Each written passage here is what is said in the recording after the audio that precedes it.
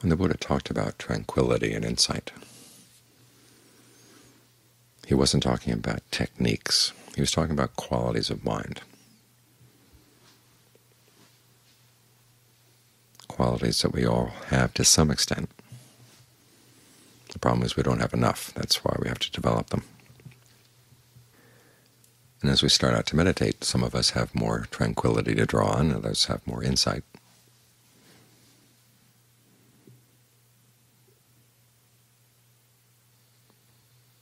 And so we both build on our strengths and try to make up for our weaknesses. When you look at how the Buddha described breath meditation, you realize he's trying to have you develop both qualities at once. Tranquility is developed by settling in and indulging in the pleasure of stillness.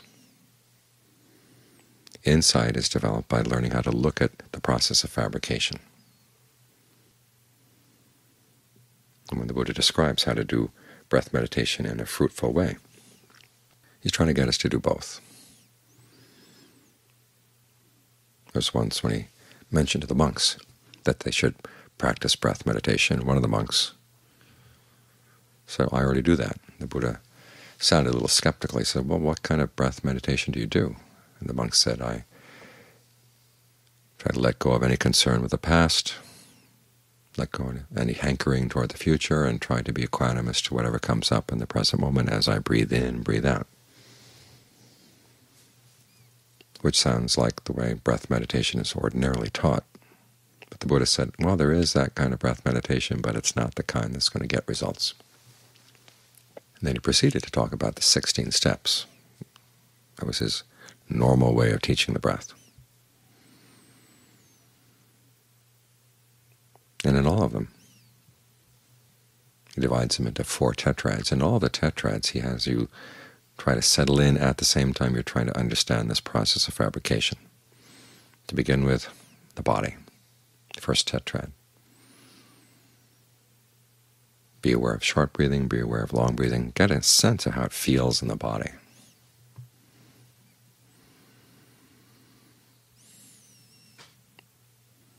And be aware of the whole body as you breathe in, be aware of the whole body as you breathe out.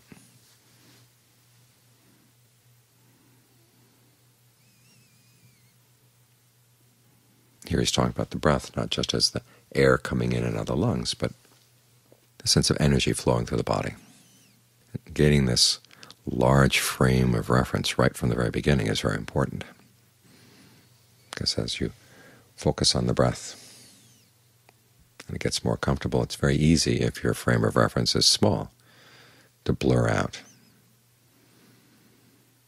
to find yourself suddenly someplace else. It's almost as if to stay in the present moment you have to fully inhabit the body in the present moment. Nail your awareness down, so your awareness of your hands is in your hands, your awareness of your feet is in your feet, your head is in your head. Because if your range of awareness gets small, it can very easily slip down the tube into the past or down the tube into the future. If it's too big to fit in the tube, it won't go.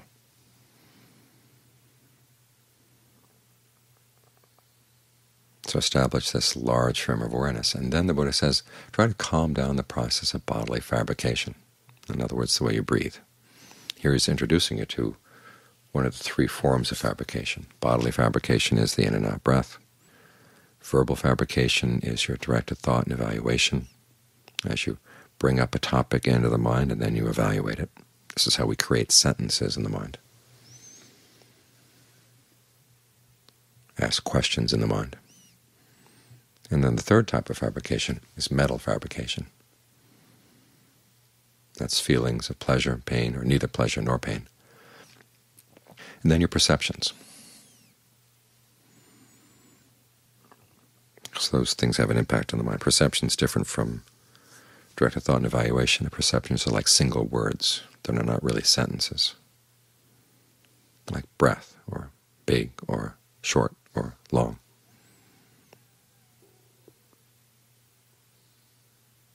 Those things remain even as you get past the first jhana.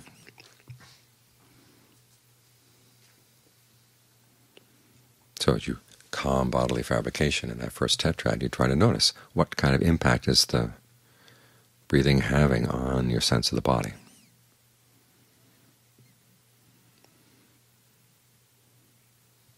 And so the word calming here actually relates to the same word for tranquility.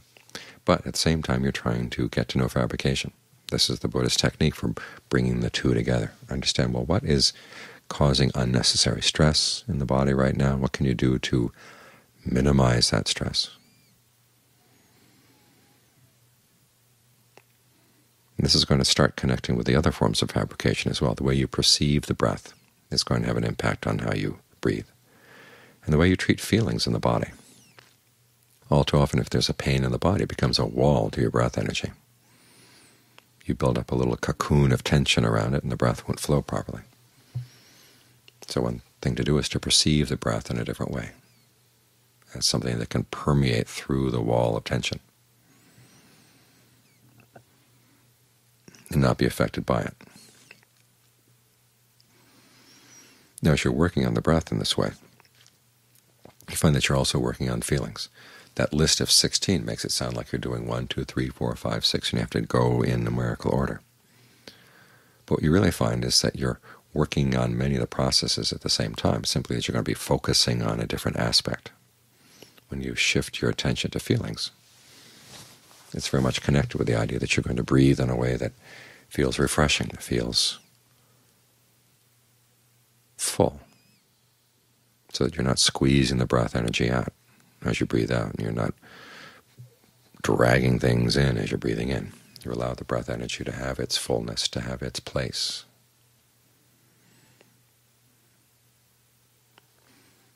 And you do this in a way that gives rise to ease, pleasure.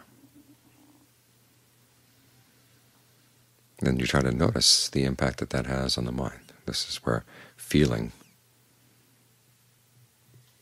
plays its role as mental fabrication. The Buddha says you become sensitive to this process of mental fabrication. How do your perceptions of the breath, of the body, of where you have your awareness have an impact on the state of your mind? And then the next step is to try to calm that impact. Make it something you can settle into, to enjoy. At the same time, you're gaining a sense of how you're shaping your experience of the mind through the way you perceive things, through the feelings that you focus on or the feelings that you ignore, or how you relate to the feelings. What happens when there's a sense of ease in one part of the body? Can you spread it to the other parts? If it runs up against something that seems to be blocking it, can you let it slip around, like smoke going around a barrier, or water going around a barrier?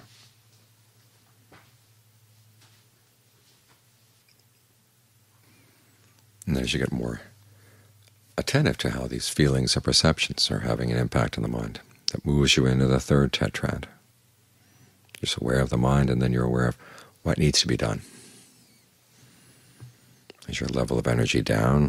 Do you feel tired, lazy, discouraged in the practice? What can you do to lift your mind up, to give it a sense of gladness, a sense of well-being in the practice? This may involve the way you breathe, again, may involve the way you perceive the breath, the feelings that you encourage by the different ways that you breathe. Or there are cases where you've got to put the breath aside for a time being and start thinking about things that give you more energy in the practice, that make you happy to be here. You can think about the Buddha, the Dhamma, the Sangha. How lucky we are that we have a teacher like the Buddha.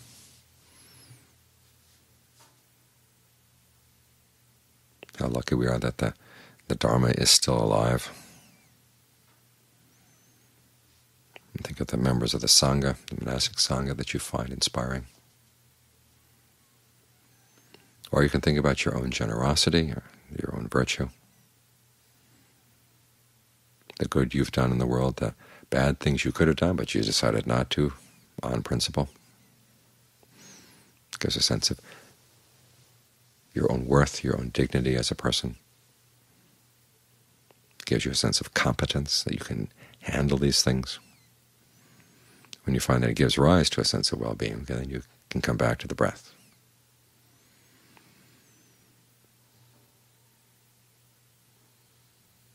That's when the mind needs more energy. There are times when the mind has too much. It needs to be settled down, made more steady,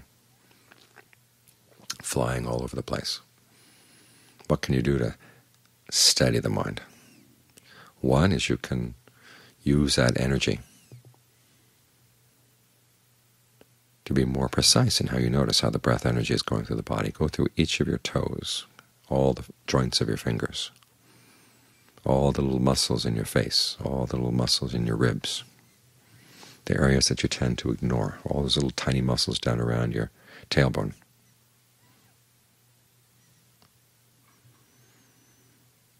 Get very precise and be very methodical. In other words, put more energy into your evaluation of what's going on. After all, you've got the energy, put it to good use. Or you can think about the other elements in the body that you experience along with the breath. There's the earth element, the sense of solidity. Gives you a sense of being grounded.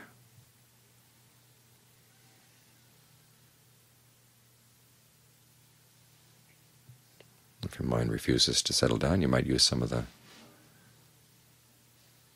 contemplations or recollections that are a little bit more bracing. Think about death. It could happen at any time. Are you prepared for it?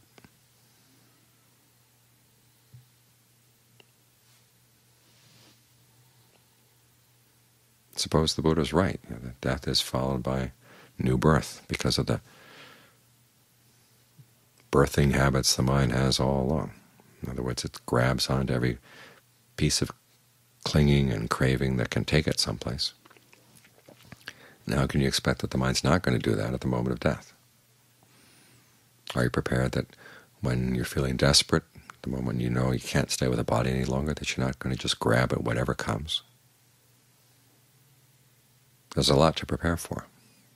Are you ready to go? It could happen at any time, you know. It can happen without warning.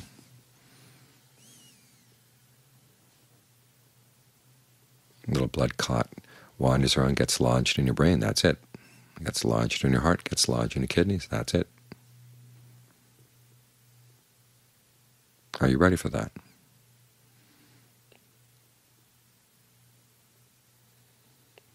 That kind of bracing recollection helps settle you down and get you a little bit more sober. Realizing that important work needs to be done, and it's got to be done as soon as possible. You've got the opportunity right now, let's do it.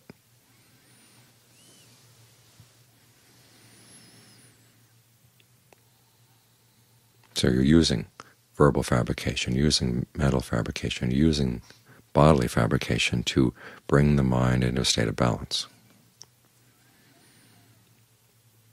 Same with the last step on that tetrad, which is to release the mind.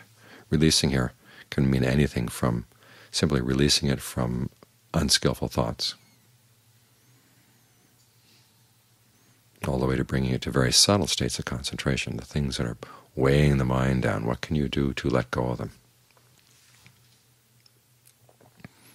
The things that are getting in the way of settling down, the things that provide extra tension, extra stress, either in the body or the mind. What can you do to think of them dissolving away so they're not a burden anymore?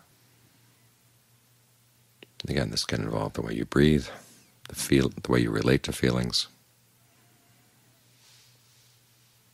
the way you picture the whole process to yourself, and then evaluate it. So what you're doing here is you're using fabrication to settle the mind down. And in the process, you're getting more sensitive to the process of fabrication, seeing how much your experience of the present moment really does depend on your present intentions, how you shape things from the raw material that's coming in from your past karma. This is how tranquility and insight are developed together.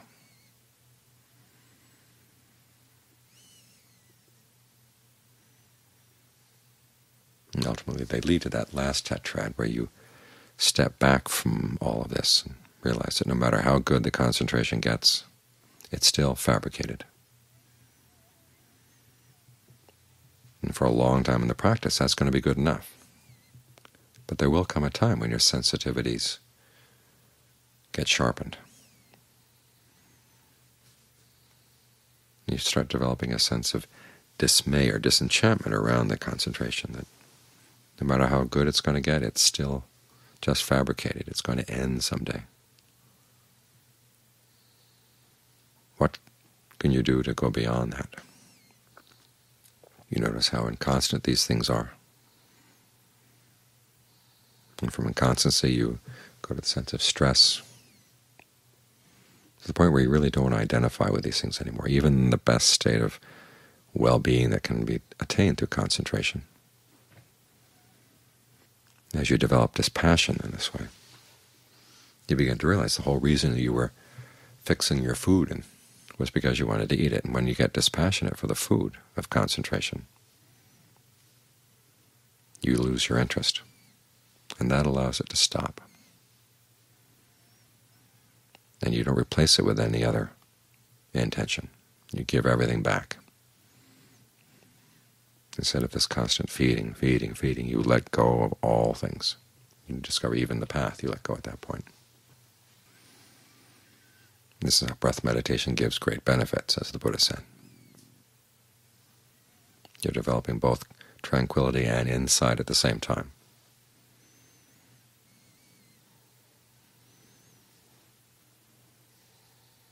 In a way that's really liberating. So we're not just hanging out in some nice, peaceful state in the present moment. We're here for strategic purposes, to develop our serenity and tranquility on the one hand, but also to develop our insight, and to approach the issue of being at peace in the present moment as a skill.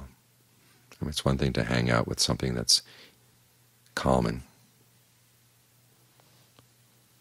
but it's another to gain insight into how you're actually shaping your experience right now and how you can shape it more skillfully, and what the limits of that skillful shaping can be, to the point where you thoroughly understand fabrication and can let it go, because you've seen how good it gets and that it's not good enough.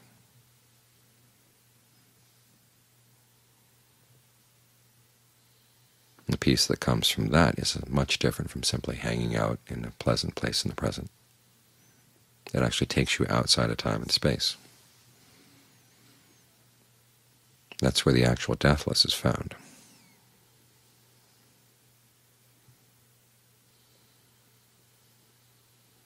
So try to keep the Buddha's steps in mind, because they really are beneficial.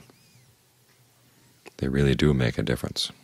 They're not just a pleasant place to hang out. They are that, but they're more.